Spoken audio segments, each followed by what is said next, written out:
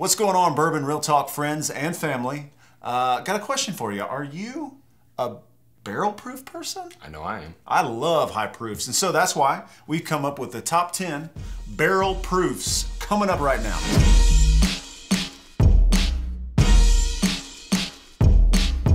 So Wes, if we're going to talk about barrel proofs, let's define what it is. So first off, barrel proof, barrel strength, and cask strength all mean the same thing. Yep. Okay? They're also not legal terms defined in the standards of identity. So generally what they mean, for all you out there, is that when the barrel is done aging and they decide that it's ready to be put in a bottle, they dump the barrel or barrels and make a batch, but they don't add any proofing water to it before they put it into the bottle. And so there is some confusion though, because some people think that a full proof is a barrel proof because it's usually high proof. A full proof is when they only add enough water to bring the proof back down to what it was at barrel entry proof. Yes, so right. For instance, Weller barrel entry proof is 114, which is actually very low. So Weller full proof is 114, but 1792, they are at the legal maximum for bourbon, which is 125. And so they proof that back down to 125. So that's what a full proof is. So this entire list, I've excluded full proofs. We're only going to talk about actual barrel proofs, cask strengths, that type of thing. Right. Let's do it. Let's get right in. Let's get right in. All right. Number one, Booker's. Yes, I knew it. All right. There's one.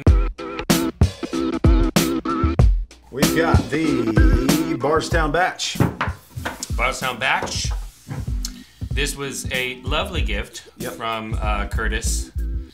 Even though I tell everybody don't give me whiskey. You got to. I mean, you got to. 125.5 proof. This was the first popularized barrel proof whiskey. Okay, so until Booker No decided that he was going, so the backstory is he used to go through the warehouse, pick some of his favorite barrels, and at Christmas, he'd bottle it up at cask strength, and he'd give it away as a gift. Okay? Booker No was the master distiller. And he also plays a very important role in the history of whiskey because between Elmer T. Lee and Booker No, the two of them are pretty much mostly responsible for the resurgence of bourbon in the world. Elmer T. Lee, you know, he was able to come up with the idea of a single barrel with Blantons, which was a premium whiskey. They could start to sell the whiskey for more money. This is during the bourbon dark ages when things weren't going so well. Booker came up with the idea of small batches and barrel proof. So people wanted to get a Booker's bourbon. Because you know, there was only a limited number of them given out at Christmas. And then somebody had the bright idea, hey, what if we turn this into a product? Apparently people like this. Right? And so this was in modern times, the first popularized barrel proof whiskey. And you can tell to me, you can tell it's a Jim Beam product. It's got that nuttiness to it that I typically associate with a Jim Beam. And I mean, the story of Booker No is just awesome. And so I love Booker's. Obviously, it belongs on the list of the top 10 barrel proofs. But number 2 is definitely one of my favorite on the top 10, and that is the Blantons straight from the barrel.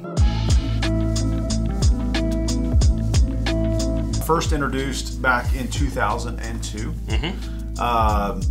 Was big in the foreign markets for a long time, right? Yeah, well, in fact, they didn't release it in the United States until the tariffs on U.S. bourbons were high enough that it affected sales overseas, and then they were like, all right, well, let's release some in the United States. We know we have the demand for it.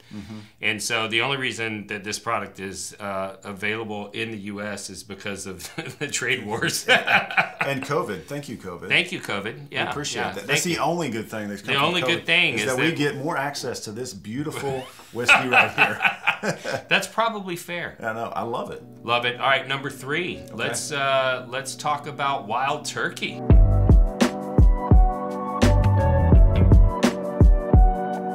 Here we go, the rare breed. Both of these from Wild Turkey, and both of them are phenomenal in different ways. I mean, obviously your Russell's 13 has got a little bit more full of a flavor, at least in my opinion. I love the Russell's 13, but the wild breed, or the rare breed, a shelfer that you can find most anywhere. So it's kind of the best of both worlds. This one's a little more difficult to find. Yeah. This one is, I mean, you'll see it on shelves a lot more often. And so both of them, fantastic barrel proofs from Wild Turkey. Yeah, love Wild Turkey. Wild Turkey's got a place in my heart. Jimmy Russell, been a positive force for the resurgence of bourbon.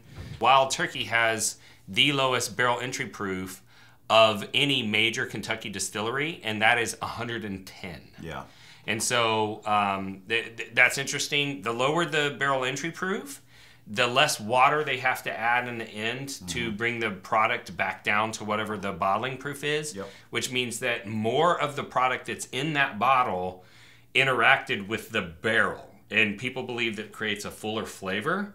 And it also leaves a little bit more in there during the aging process as well, as opposed to just ethanol. So there's more of the other flavor compounds, the other congeners left in the distillate. And so that's probably one of the reasons why Wild Turkey is on most enthusiasts' top lists. And you know what else belongs on this list, honestly? What else? We cannot have a top 10 barrel proof list without the Four Roses limited edition.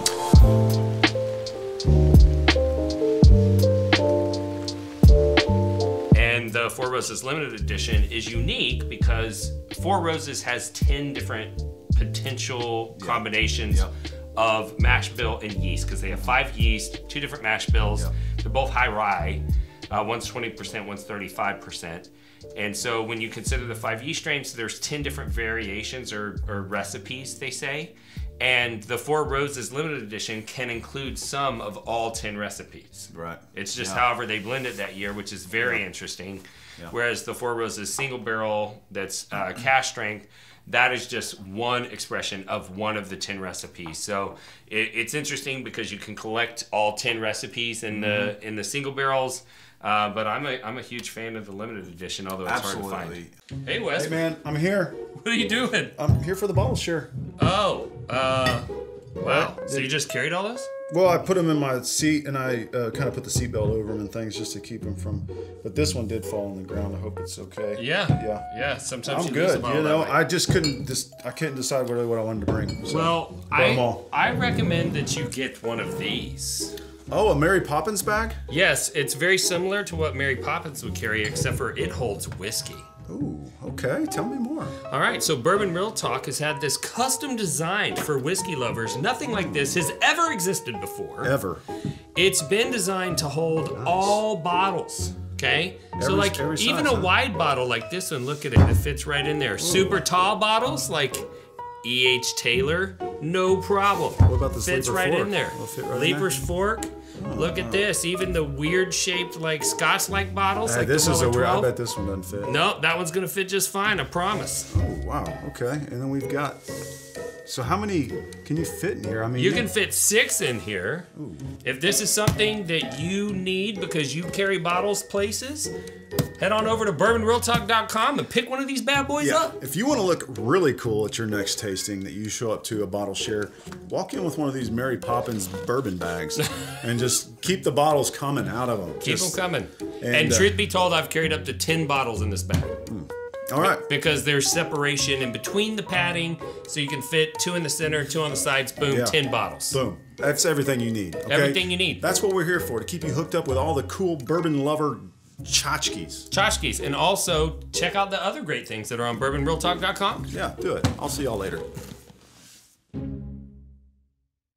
I don't think we can have a top 10 without getting into some of the Buffalo Trace Antique Collection. We're going to have to. So why not, for the next bottle, we go with one of my favorites, the William LaRue Weller.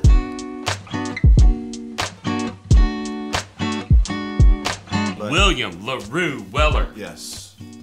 It's got, you know, when we tasted it earlier in a blind, it's definitely got a different taste than the rest of the Antique Collection. To me, and to Curtis, who was along with us, has a little bit of an oily taste, almost like what you would pick up from a pot still or from something that's non-chill filtered. You know, that's got some of that oil in there. Yeah. And you know, I like it. It just barely, it didn't edge out the rest for me, but I definitely think it belongs.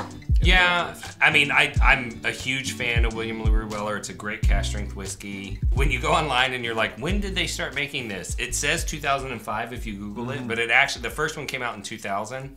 I think the reason why Buffalo Trace is editing that is because the first William LaRue Weller that came out was a 19-year. And so there was, it took them a few years to figure out, what are we going to do with the B-Tech line, right? What about the comparison that you get with the Lot B, the Pappy Van Winkle Lot B? That's fascinating because, you go into a restaurant, right? Yep. And they're like, oh, okay, we have the Van Winkle line, and you go, oh, cool, what's the price? How much for a pour of Lot B? And they're like, $120, right? And then you get like, how much for William LaRue Weller? And they're like, oh, $60. Well, William LaRue Weller and Lot B are the exact same whiskey, the exact same age. They're both 12 years. Except for Lot B gets watered down to 90.4 proof and William LaRue is cask strength. Right. So anytime I find that, I'm like, bring the William LaRue Weller. Right, Let's keep rolling with this, right? Yeah. And so that's an interesting tidbit. So what do we got next? Let's stay in the antique collection for sure, because my number one, and yours, I would say, well, you like a good Thomas Handy. But George T Stagg is by far, in my opinion, one of the top barrel proofs out there. Yeah, it's my favorite of all time.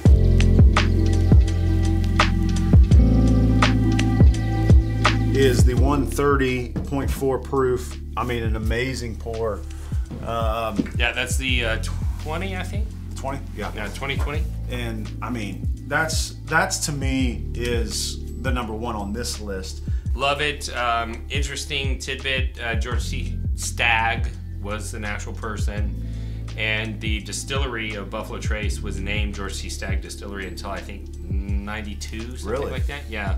It is Buffalo Trace Mash Bill 1, which means that it's got a lot of other whiskeys that are sold and bottled at a much lower price, much easier to find, that are the exact same whiskey, just different ages and different proofs. So we've got 7 here. Or no, we've got 6. 1, 2, 3, 4, 5, 6. Now, looking at number 7, I know we've got Elijah Craig on the list. Okay. However, Elijah Craig's probably my least favorite of them. Okay. I've had it in several blinds, and I tend to pick it last in everything I've got. But no doubt is a popular favorite with a lot of people in the barrel proofs. So Elijah Craig barrel proof? Yeah.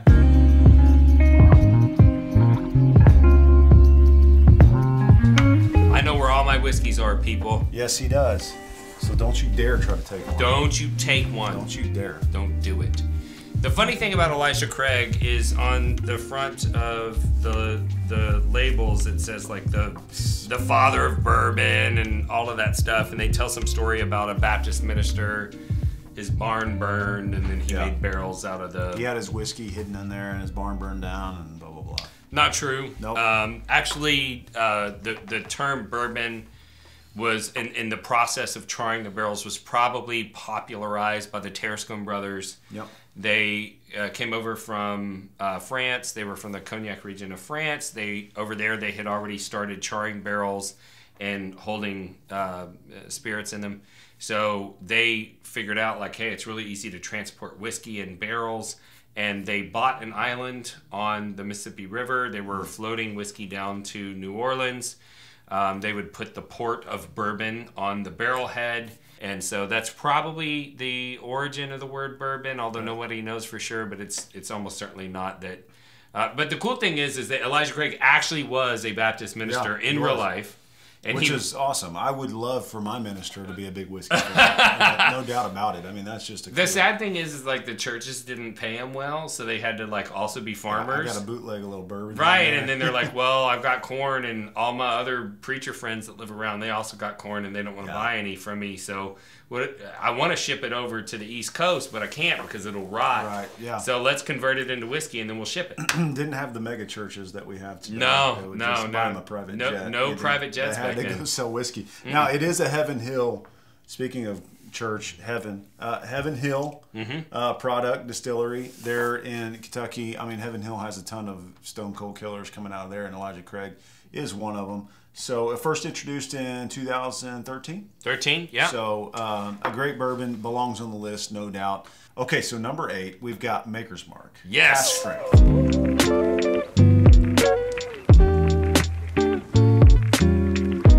Coming in with the Maker's Mark Cask Strength. Out of their offerings, I will say that this is, it's really close between this and the 46. They're my favorites. Yeah, 46 has got the toasted stave finish. Yeah. So you're gonna get more like dark chocolate and s'more type flavors, campfire, things like that. But yeah, I feel like Maker's Mark Cask Strength gets slept on, right? Like, I mean, people, it's just Maker's Mark. No, this is really, really good whiskey. Yeah, absolutely. Right? No doubt. Ultra premium, originally Maker's Mark's mash bill was given to them by Pappy Van Winkle. Bill Samuels, the original founder, was friends with Pappy Van Winkle, and he said, "Hey man, just make this wheated whiskey. People seem to love it." He was running the Stitzelweller distillery back then, and he actually offered to give him the yeast. But unfortunately, somebody from the Beam line of distillers, because the Beams make all the whiskey almost, brought their own yeast strain in. So we could have had a Stitzelweller, you know, even though Stitzelweller's closed down now, we could have had Maker's Mark making effectively Stitzelweller whiskey, but they switched the yeast. But still a great whiskey. Love it. Absolutely. And it's pretty easy to find. It is. I mean, you're going to see it most days in the store, so you might as well pick one up. So what's number 9? Number 9. Well, you know, we've got to give Bulleit some love.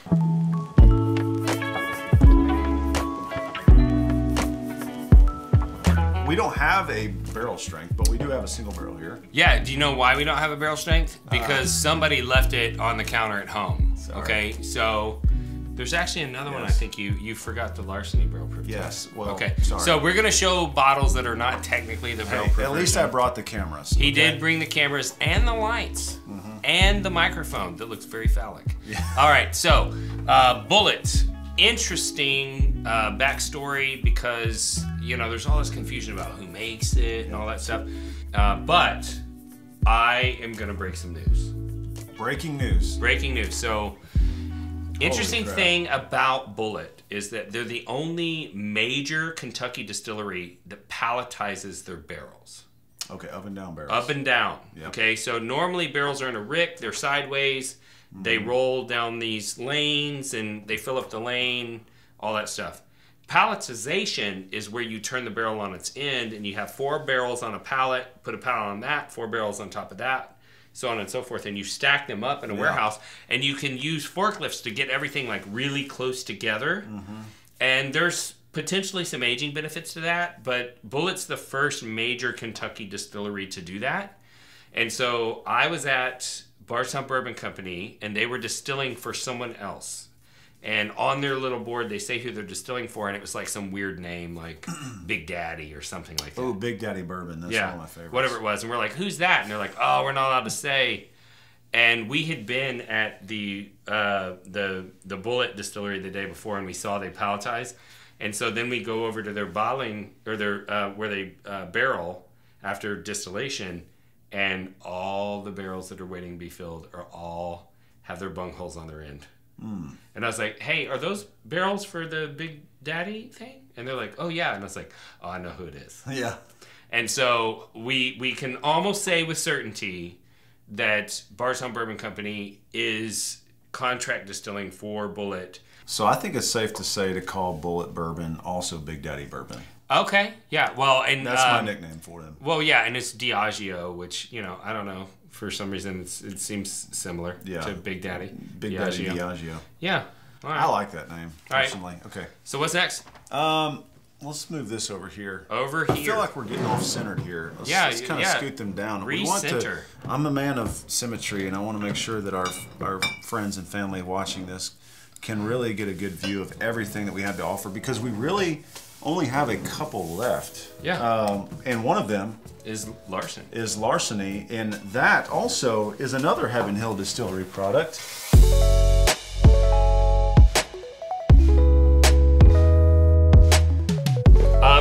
So this is actually not a barrel proof. Sorry, again, yes, I forgot. This is a single barrel Larceny. Larceny is distilled by Heaven Hill Distillery. The barrel proof didn't launch until 2020 because they were like, hey, let's get in the high proof game. Everyone seems to like that, so that's cool. That's cool. Larceny itself has a really interesting backstory. So post-prohibition, if you're a distillery, you had to have a revenue agent from the federal government there. Yeah. And ostensibly their goal was to make sure that the whiskey was not tampered with so that the consumers were safe. Right. The truth was they were really there to make sure that the government got their taxes. The job didn't pay well, and the people that took it were usually raging alcoholics. But under the guise of making sure the whiskey hadn't been adulterated, they could walk around and drink whiskey from any barrel anytime they wanted. No one could say shit. Right. Right? So there's this guy that would walk around and he'd drink out of the barrels, and his name was John E. Fitzgerald. And Johnny Fitz. Yeah. And he had the keys to the bonded area of the warehouse. So he opened it up in the morning. He was he first in, last out, right? And they started noticing, well, he's making sure that the same barrel hadn't been tampered with over and over again, right? So the story goes that this guy had a really good palate, and they would just kind of follow him around and see which barrels he was stealing whiskey from, and that's how they would know what the best barrels were, right? Yeah. And so the brand Larceny has a keyhole in the label because he had the keys and he was stealing whiskey. I mean, we've got 10 here, and they're all amazing bourbons, barrel proof products from some great distilleries. I think it's time for the show philosophy. Show philosophy. Well, tell us what this thing's all about. The Bourbon Real Talk community. The Bourbon Real Talk philosophy is about bringing people together through brown spirits. Absolutely. And unfortunately, I did lose my brother in 2014 to suicide. He was retired from the military due to medical issues. He had, problems with opioids, drinking, things like that. And it's a story that happens far too often. And I wanted to find a way to help people get connected so they didn't have to feel the way that my brother did when he made that decision. And at the same time that I was going through that process, my love for the whiskey community was growing, and I was getting more and more involved, and I started to realize that whiskey tends to bring people together. Yeah. And that grew over time into this podcast. And I figure if I can get you connected to whiskey, the whiskey will do the rest of the job and get you connected to other people. And during that time frame, though, I also started to notice that in the whiskey enthusiast community online, there's a lot of hateful people. If somebody can hate a stranger online, even though they really don't know them, it's just as easy for me to love them. And that's why I end every podcast the same way, and that's this. If you woke up this morning and you were unsure whether or not anyone loved you, just know that we love you. We'll see you next time on Bourbon Real Talk.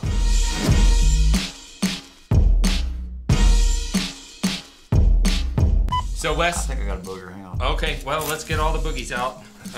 If that doesn't... See, that's the thing. Is because I do a lot of dumb shit on the camera, and then he gets to decide whether or not it goes in outtakes. But if he does some dumb shit, he can just not put it in outtakes. I'll just take it out. I'll probably he just takes it out, right? If you're lucky, this will be an outtake. Yeah, we'll see. I literally had a booger hanging out, I think. It's fine. It's good. No, you're looking good, bro. No flappers? No, you probably trimmed all that shit up. All right, good. Ready? Let's go. All right, ready? All right. A whiskey troll is a person who seeks negative attention and uses contrarian attitudes to derail civil discussion in online forums. They communicate in ways they never would face-to-face because they're keyboard warriors. Their only goal is to make other people feel inferior. Hey guys, I'm new here. I just got my first Blantons. And trust me, you probably paid way too much. I don't care much about the Blantons, but nice. There's no way that she didn't buy that at secondary. Idiot. Oh, I know how you got that bottle. So, are you sick and tired of the whiskey trolls running your fun online? Well, that's why we started Bourbon Real Talk Community. Congratulations. Let me know what you think when you open it up. Hey, welcome to the group. Let me send you over a sample of Blanton's Gold and straight from the barrel. See how you like those. I remember back to my first bottle of Blanton's. It was the birthday to my son, and we enjoy it every year on his birthday. Congrats. So if you're looking to connect with some people online who aren't, head over to facebook.com and join Bourbon Real Talk Community today.